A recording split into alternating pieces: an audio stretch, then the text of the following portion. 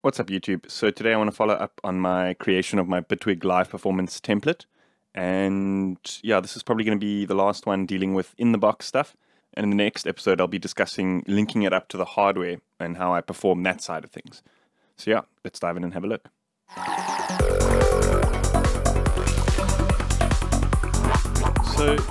So in this episode, I want to discuss how I lay out the tracks, like the different tracks in the project, transitioning between those tracks, how I deal with tempo, and what sort of time stretching modes and that kind of thing I choose for the clips.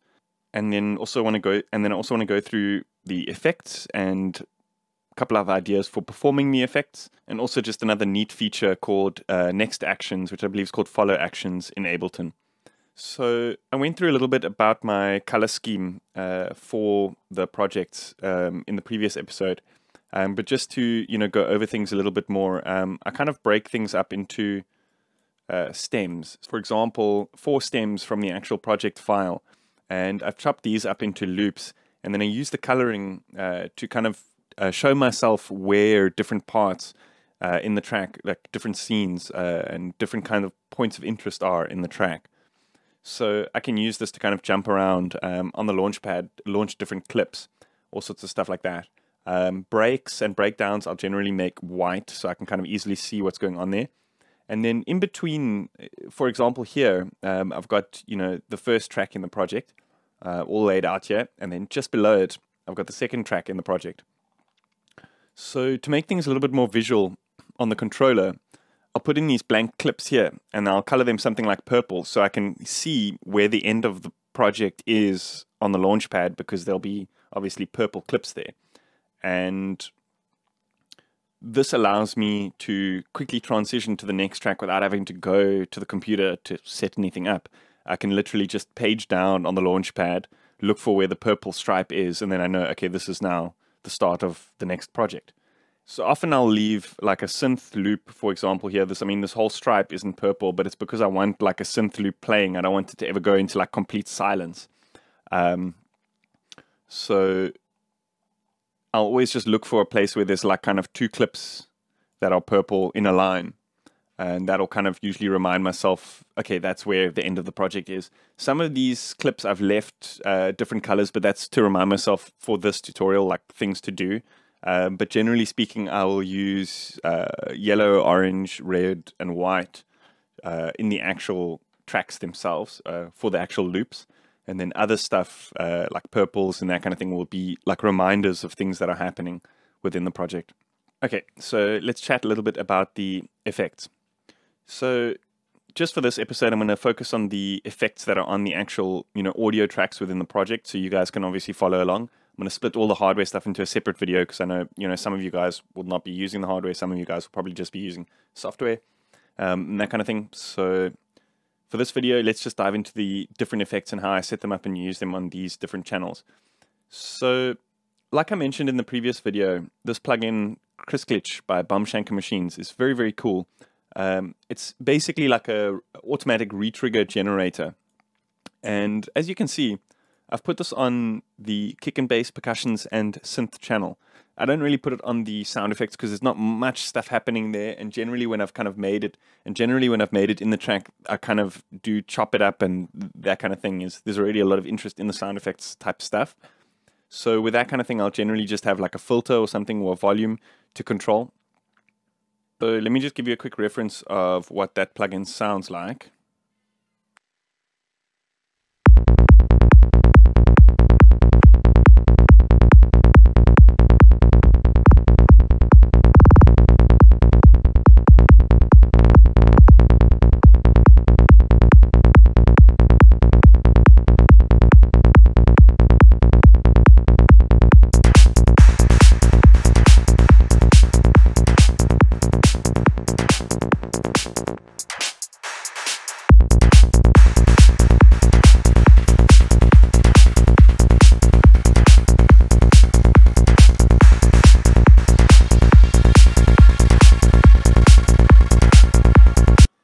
So that's a nice way of like creating breaks where there aren't any, or just, creating interest on a synth or something or percussion line.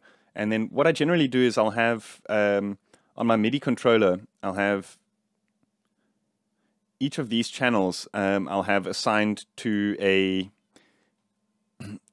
on my MIDI controller for each of these channels for the Chris Glitch plugin, on each one, I'll assign a MIDI control to automate this mix. And then I actually just control it on the fly, you know, either mix in the amount of glitch that's happening on the kick and bass or the synths. And then I also have it on my live synth channel. So I can play like a sound in from my Eurorack and glitch it up and stuff like that. Also got an instance of Snap Heap loaded up. I actually need to renew my license, as you guys can see. But for this video, I mean, I'm just going to show you guys how I've set it up so I don't actually need to edit these parameters. Just being lazy. Anyway. So the reason I do my volume control here, as opposed to on the actual channel itself, is I want to have a maximum volume that I can quickly, you know, mix in and mix out.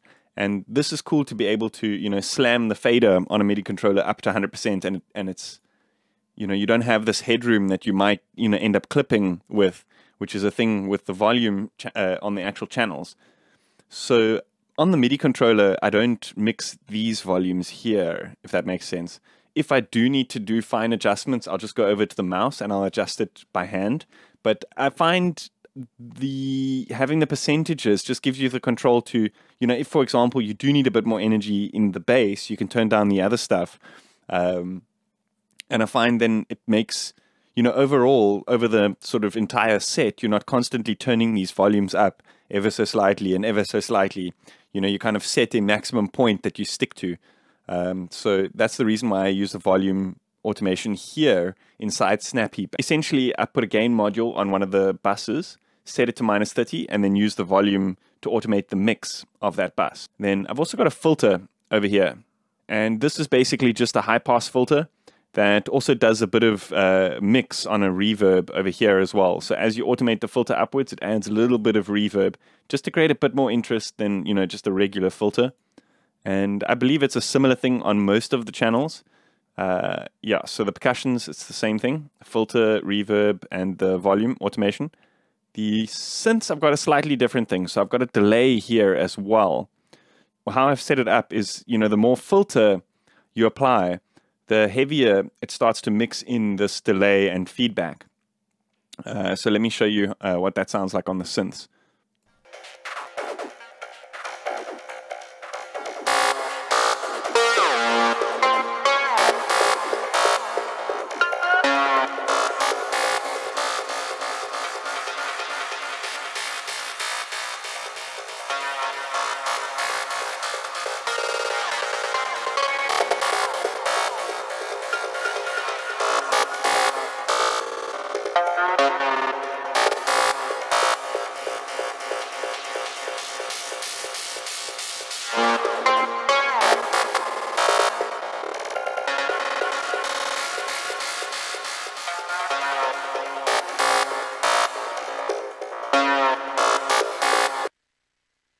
So that stuff I'm obviously not doing with the mouse, I'm doing it on the MIDI controller.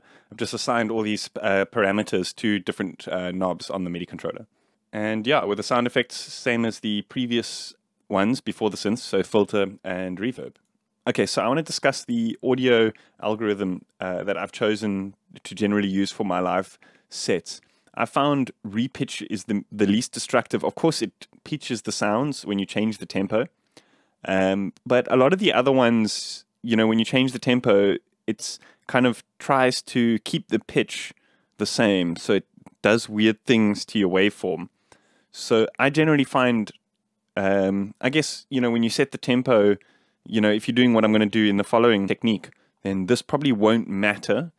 But generally speaking, you know, when you're transitioning from one clip to another, I generally find repitch is the least destructive. So I generally, you know, once I've got all my clips loaded, I will just literally go to the top and bottom of my project, select all of the clips and just make sure everything is on repitch. I guess raw will leave it untouched, but, you know, if you do want to do some shifting between tempos, then repitch is going to sound the least destructive, probably closest to something like a CDJ. The reason I like to keep my tempo the same as what I've written my tracks to is because, let's say, for example, this track is in A sharp minor, right? And it's at 140 BPM. If we shift the BPM up ever so slightly, it's going to shift the pitch. So if we have a melody playing on a synth that's in A sharp minor, it's not really going to correlate to the pitch of the track. So that's something to consider, and that's generally why I like to launch my clips at the tempo what I've originally written them at, so I can have correlating stuff on hardware and synths playing live alongside them. And one way of being able to automatically get Bitwig to play the clip at or to launch a scene at the tempo that you want it to is to create a little master automation clip here. So in Ableton, it's a little bit easier. What you do is you just name the clip something like 140 BPM, I think it is. And then when you launch the clip, it'll automatically set the project tempo to 140 BPM. So the annoying thing about that is then you have to go and rename all the clips. Whereas, you know, with Bitwig, what you do is you need to right click on the master channel and then say activate hybrid track. And what that's going to do is that's going to allow you to load automation clips into this master track over here. And what we can do then is just set the automation in the clip to 140 BPM. You want to make sure that you've got the transport tempo selected over here.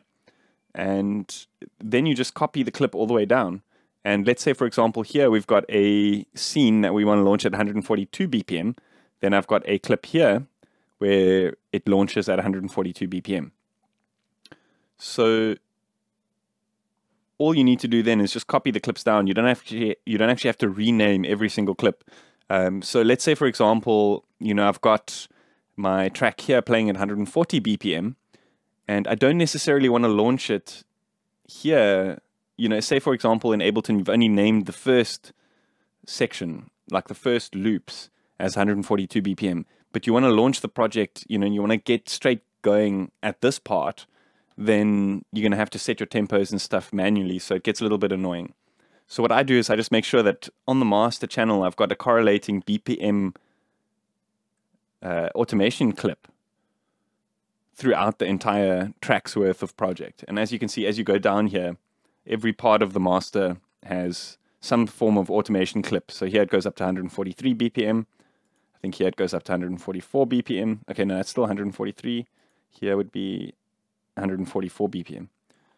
So that's one way of quickly being able to jump between these different BPMs, and it's pretty seamless. You know, if you're going from, for example, let me show you quickly.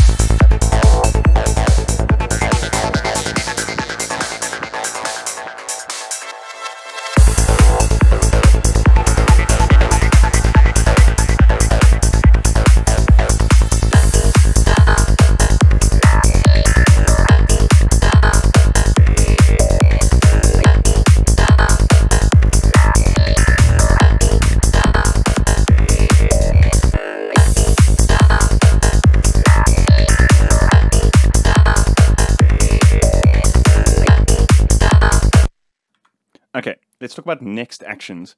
So say, for example, I've actually been caught by this section quite a few times when I'm looping it.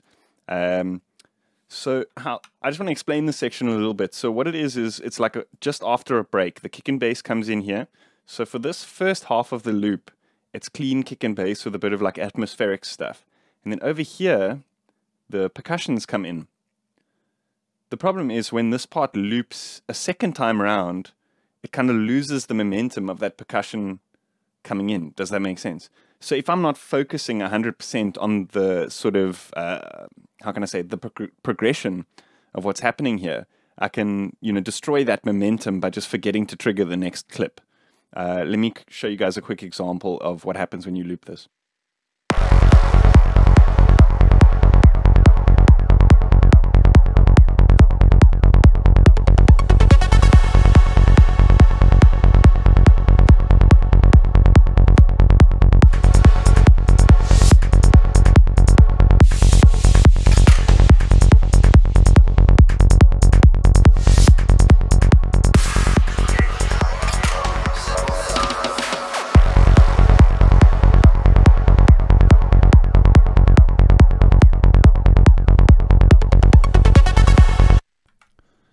So we kind of lose that momentum there.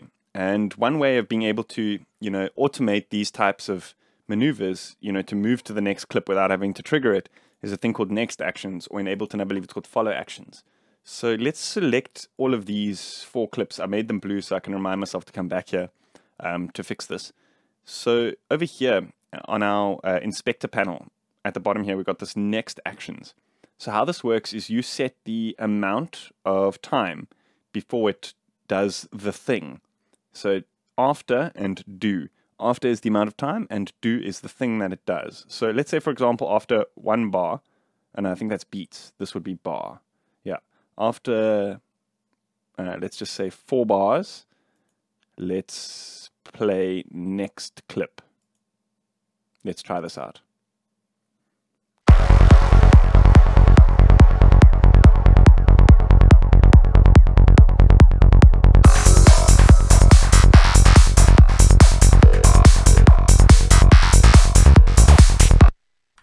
So that works, but it's after 4 bars, and we've chosen to cut our tracks into bars of 16, I believe. So we'll have to just go here and adjust this to 16, and then it should line up automatically.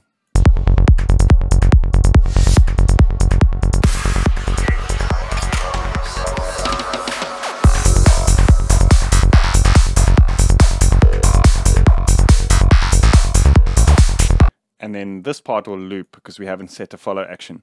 So this is a cool way of being able to automatically play through a multi-track arrangement that you've got like this.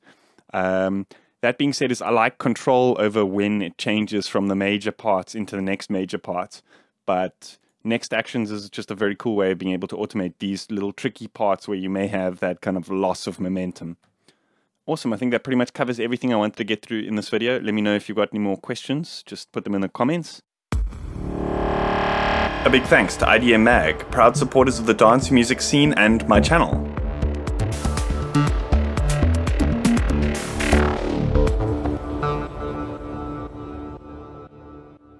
As always, if you like this video, hit that like button, hit that subscribe button, and see you guys next time.